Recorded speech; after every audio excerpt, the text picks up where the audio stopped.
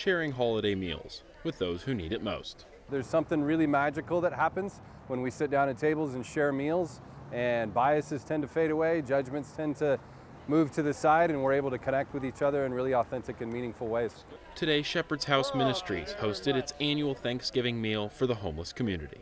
The primary goal of having this event is to create a warm and inviting space for people to come in, eat a delicious Thanksgiving meal, but more importantly, to be able to sit down with other folks in the community, be they unhoused or not, and break bread together. With help from Central Oregon Intergovernmental Council and the City of Bend, the meal was hosted at Shepherd's House's temporary location for daytime services at 2nd and Franklin. My hope would be that they would experience genuine community, that this would feel not all that dissimilar from Thanksgiving meals or holiday meals that they would share around their own tables in their own homes. Hendricks expects this year's meal will feed up to 200 people.